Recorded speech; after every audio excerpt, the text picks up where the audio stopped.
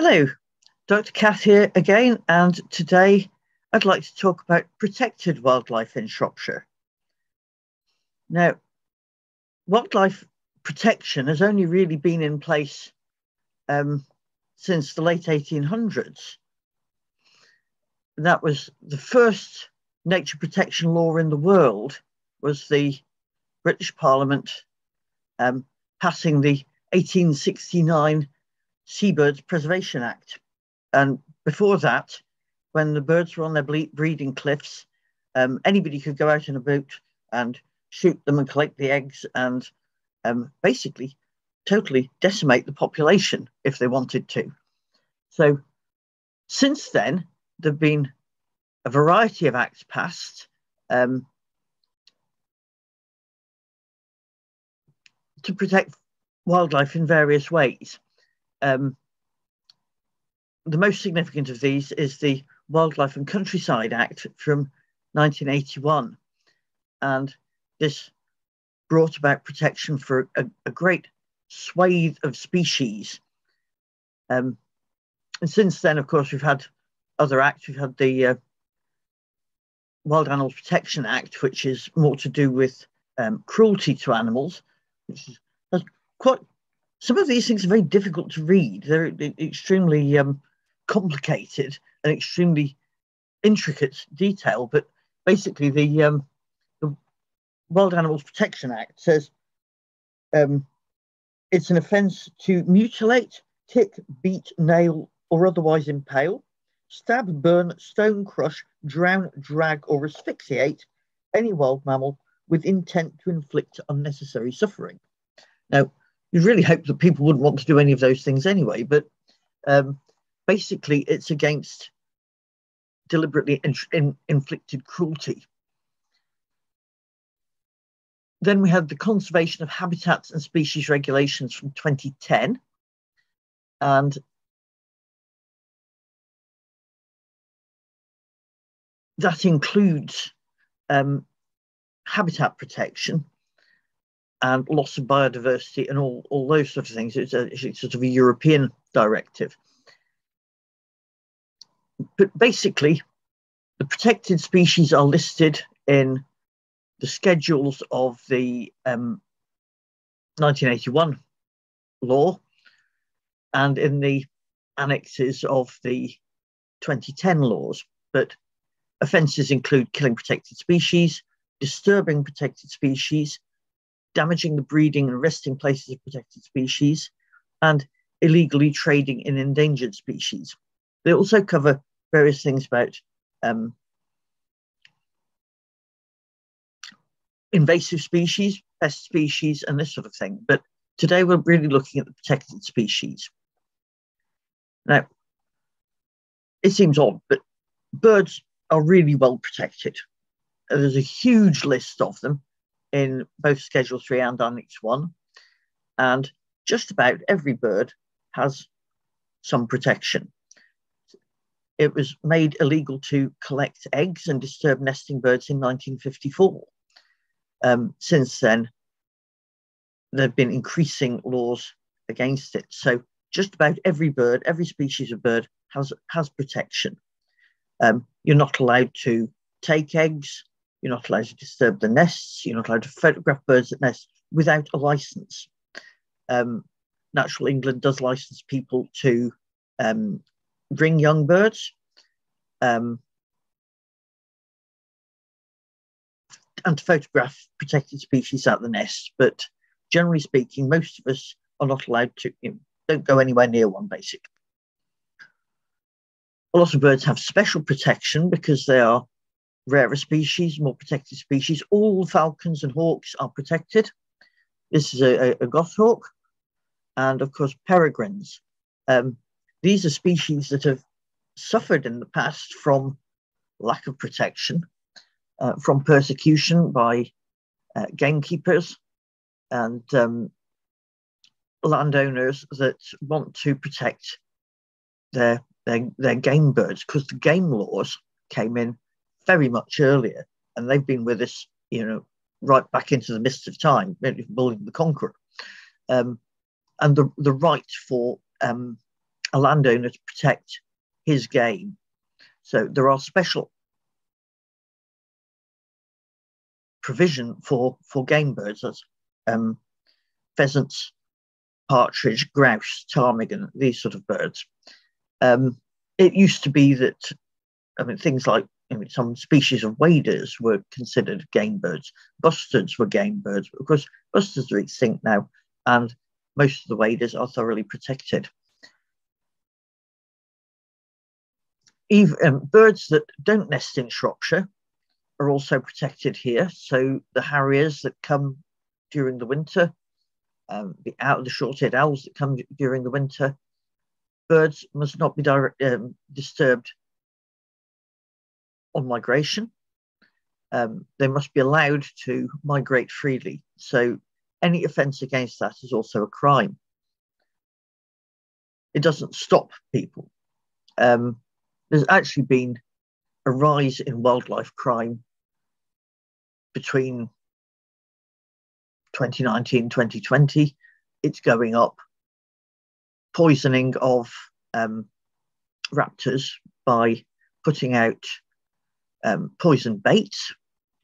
So for eagles and things, it tends to be carrion that's had been poisoned. And for the falcons, even last year there was a case of peregrines being poisoned on Clee Hill by tethered pigeons with poison spread on their feathers.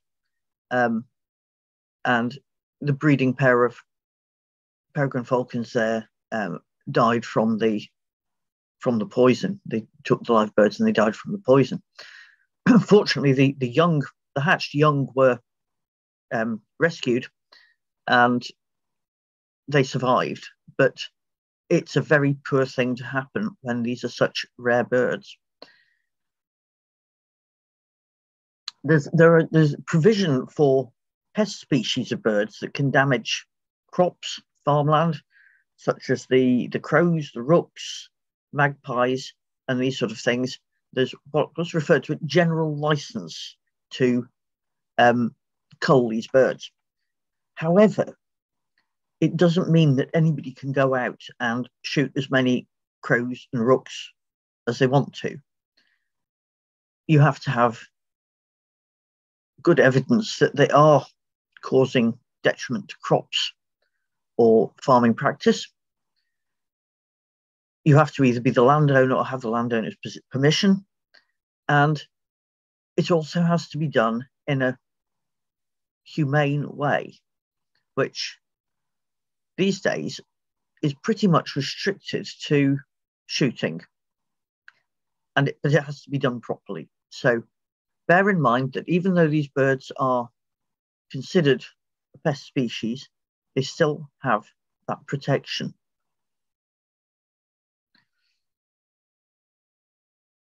Mammals are covered under Schedule 8 of the 1981 Act and Annex 4A of the 2010 laws.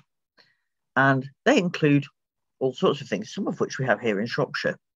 Dormice obviously are increasingly rare and they're covered under the law. A rather nice little sleepy one. You have to have a license to even touch these things, to disturb them at all. So most of the monitoring of them we do through collecting nibbled nuts.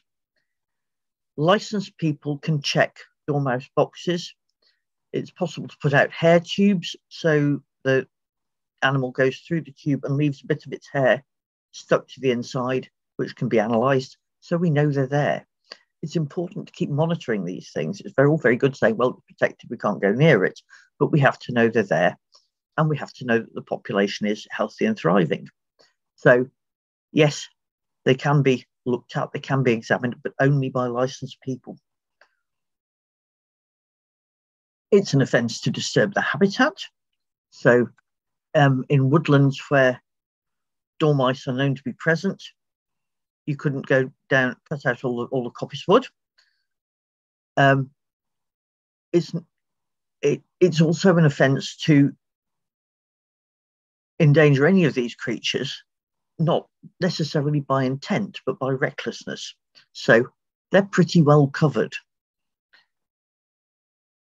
This sort of woodland, the habitat is protected because of the species that are in it. So theoretically, there should be no threat to the living places of all these creatures. It doesn't necessarily work like that, but they have that protection. Otters are protected now. Having been a hunted species for so many years, they now have full protection. It's an offence to disturb them at their breeding sites, to handle them at all, to handle the cubs, to even have bits of them. You know, you can't sort of keep bits of dead otters around the place. And that goes for all of the protected species. And, you know, who would want to? Obviously, there is provision if an animal is injured or in any way suffering, for it to be uplifted and taken to somewhere like Kewan House to be cared for and rehabilitated, to be taken to a vet's and to be generally cared for. But there's no other excuse. It's also permissible to humanely kill an animal which is obviously not going to recover. So, you know, one that's very, very badly injured could be humanely put out of its misery. But again, it's the only excuse. Badgers have their own protection, much to the annoyance of the farmers. You can't, of course, these were targeted by badger baiters, badger diggers, dogs set on them. Badger baiting was seen as a sport. In consequence of this, the badgers have their own protection. You can't disturb the sets, you can't block the sets, and only under license. Of course, badger culling has been allowed under license because of the detriment of tuberculosis to farming.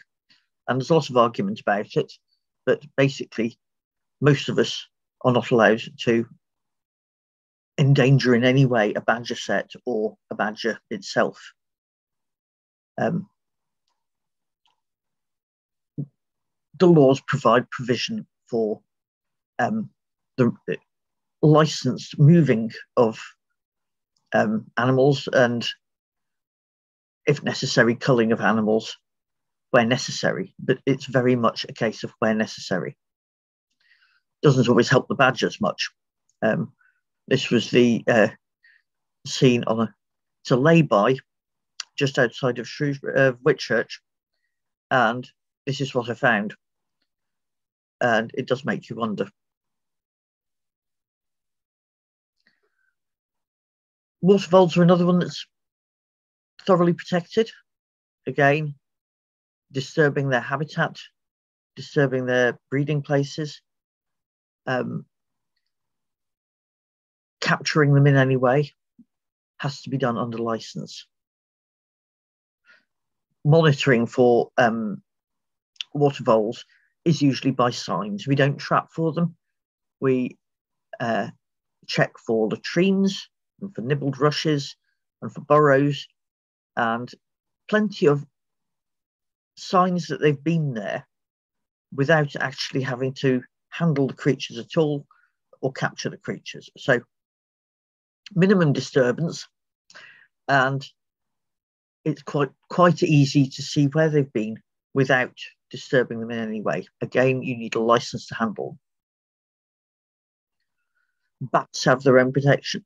These things, anything that could be in the way of development has to be monitored before the development can go ahead. So in the same way as archaeological sites are protected, so are animals and their habitats. And the monitoring has to be done at an appropriate time of year. So there's no point sort of saying, well, I looked for bats and there weren't any there if you looked at completely the wrong time of year. If it's a hibernation site and you looked in the middle of summer, there wouldn't be any bats there. But you have to check. All species of bats in Britain are protected. So if you've got a bunch of them in your attic, I'm afraid you're stuck with them. They don't do any harm. They really don't. Great crested newts have had a lot of press, of course. Anywhere that has great crested newts in, again, they're protected. There's a lot in the news about what they call mitigation, that if you are a development on a site that has great crested newts, and whether it's possible to build them a new pond somewhere else to move them to, or in some way exclude them from the area to be developed if the pond is outside it. You have to be very, very careful with these things. Natural England has a huge amount of regulation about it, huge amount of advice about it as well. So any of those sort of problems, that's where you go to. And the glorious things. I mean, we need to share our world with these things. They need to be protected. You wouldn't be allowed to be completely sort of cavalier with the treatment of people. But for a long time, it was possible to ride completely roughshod over the needs of these animals.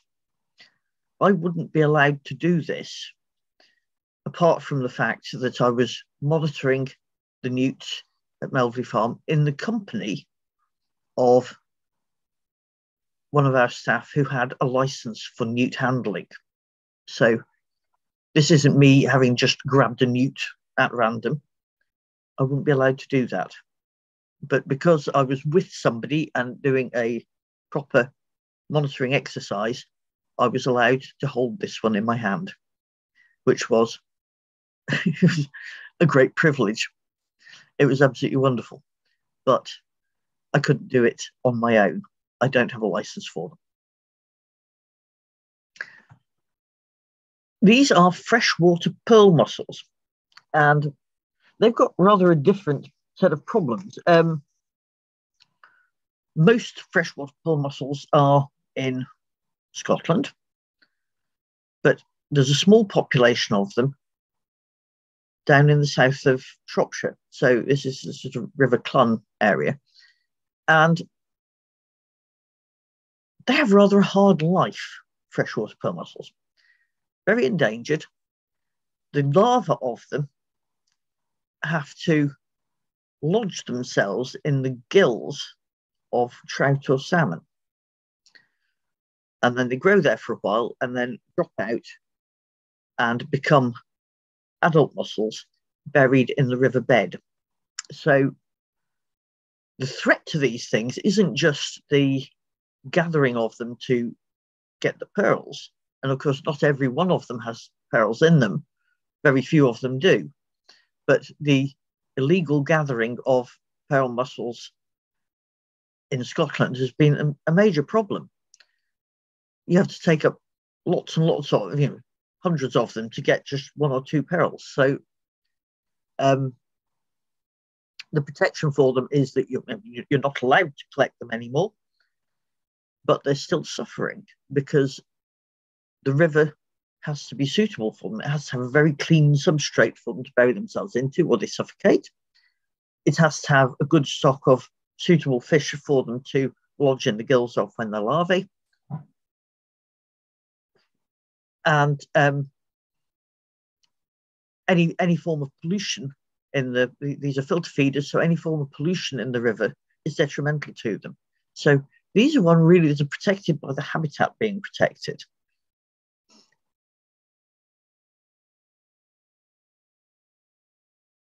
Another one we have in Shropshire is silver-studded blues. These are rare butterflies and, again, thoroughly protected. They absolutely glorious little things. Of course, Priestheath Common is sort of the site for them in Shropshire. It's the only site in the West Midlands that you can see them, and they're very dependent on this lowland heath environment, habitat.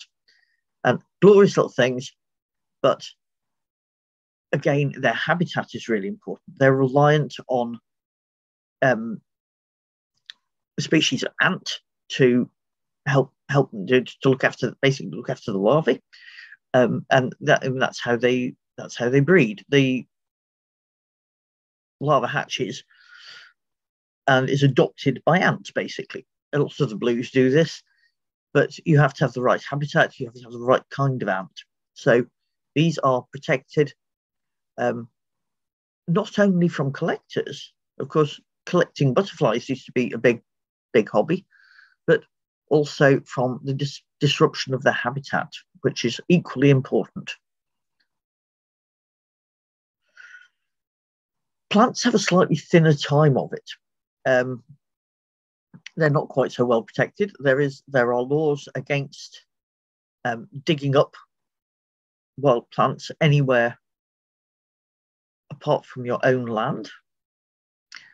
There are certain species that you can't even dig up on your own land. This is a lady slipper orchid, because we don't have these in Shropshire. They're very much northern species, and these were driven almost to extinction in the UK by collection. Now, plants, the problems with plants tends to be either somebody digging up the odd one, because surely it doesn't really matter, there's lots of them, aren't there? I'd like that in my garden. Sort of casual sort of thing. There's the large scale taking of them for resale, and that includes things like snowdrops and butterflies and fritillaries and these plants you get in large numbers. And there's also the sort of collector thing, that people want to have that particular rare species in their garden or sell it to somebody that wants it in their garden. So it's a bit like the collection of birds' eggs, but that can drive some of these very rare species, these ones that tend to be quite scattered. I mean, things like the lady slipper's orchids, the red helleborines, the ghost orchids, lizard orchids, things like this, could drive them to extinction. So they are thoroughly protected. The only trouble is that it's very, very hard to police these rare species, because I mean they're static. They can be taken. It's not like plants, not like animals and birds. So you don't need to trap them. They're just sitting there. You can go and do. All you need is a garden trowel, but the protection is there for them. And if you get caught with them, or caught trying to sell one, or being involved in the collection of them, you're in trouble. We don't have those very rare species in Shropshire, but we do have things like the bluebells, these wonderful bluebell woods. Only last year, again, there was a prosecution, must have been the year before, prosecution of a group of people who had taken something like 8,000 bluebell bulbs from the wild, and these are for sale to gardeners. So taking things from the wild and selling them to other people, exchanging them with other people, is definitely a no-no. Sackfuls of these, stripping out woods of these beautiful, the absolutely beautiful bluebells, taking them away so the rest of us can't enjoy them. If you go to a place where you go every year to see the bluebells or to see the orchids or whatever, and somebody else has come and helped themselves to them, you're going to feel aggrieved. They're taking away an essential part of that woodland and leaving the things that rely on them bereft. So these laws are there for a purpose, and it might seem a bit bonkers if you've got thousands of buttercups. You say, well, why would you worry about a few hundred? But everyone counts, and every little bit that is taken away is one bit less for things to thrive in.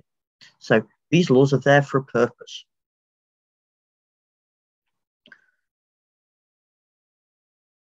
The protection of habitats tends to be under schemes like the SSSIs that look at special scientific interests, sites of special scientific interests, like the mosses, like the lowland fens, these endangered habitats. And these are places where there is a suite of very specialised creatures living. So these are protected by Natural England under the SSSI scheme.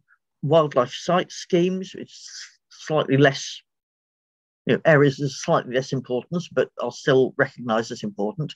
Any sort of appellation they put to a particular area helps to protect it.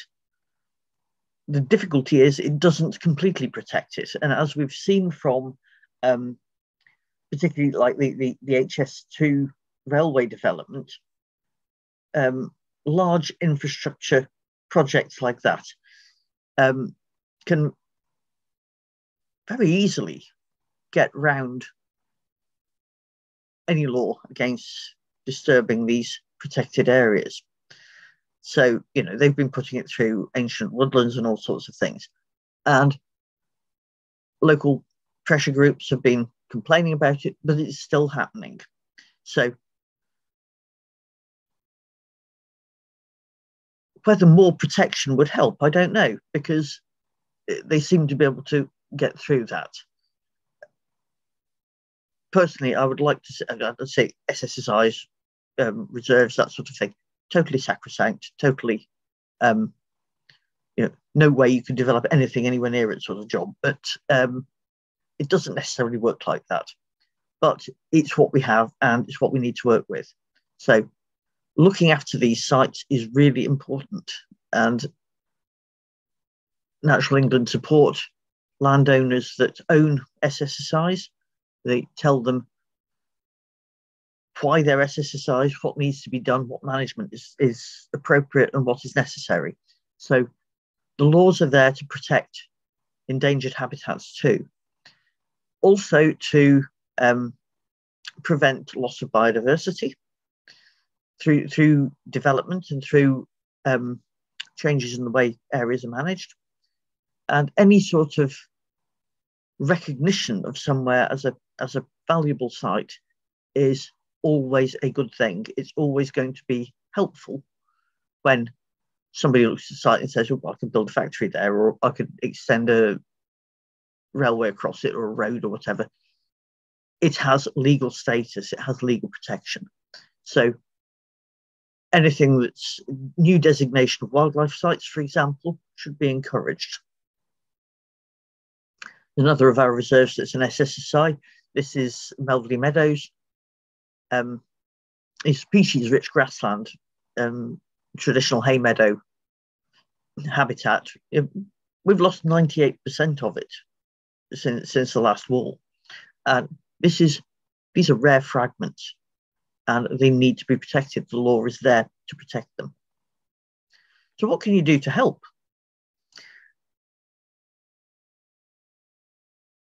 This is West Mercia Police Wildlife Crime Unit. Exists to protect wildlife. So anything you see when you're out, when you're walking, anything you see that you think might possibly be endangering some sort of wildlife, whether it's birds of prey, or whether it's a rare habitat, or whether it's those silver-studded blue butterflies, any of those sort of things, do get in touch with the Wildlife Crimes Unit. You can find out online, you can do it online, you can phone them up. Please don't get involved. If you see a group of people at where you know a badger set is, please don't get involved, but do phone 999. Tell them what's going on. we don't have policemen on the beat in the countryside, walking around with their hats on and that, checking out for wildlife crime. The police need the public to be their eyes and ears. So anything that makes you uncomfortable about the countryside, you see something that doesn't look right, you see, for example, that dead bird lying next to a piece of carrion, that's going to be worrying.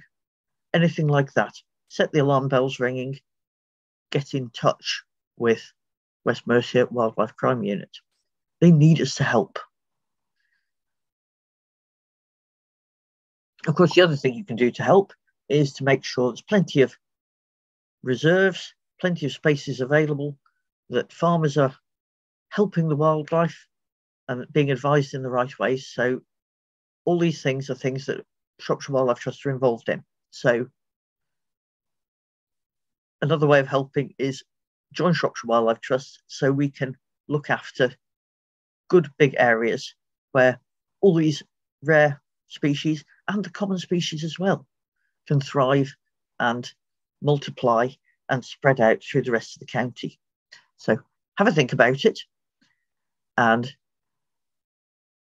when you spend at least 5 minutes thinking about it, then go online and join us. Brilliant. Thank you so much.